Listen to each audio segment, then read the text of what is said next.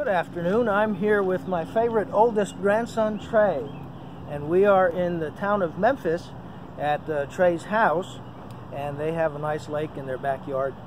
And so, hi Trey, and he's going to step out of the scene here while we look at Jude again. Jude verse 1. Jude, a bondservant of Jesus Christ and brother of James, to those who are the called, beloved of God the Father, and kept for Jesus Christ.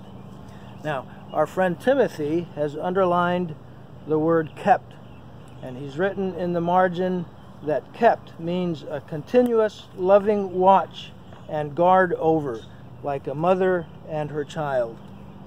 And I'm reminded of Peter, who told us that we are kept by the very power of God.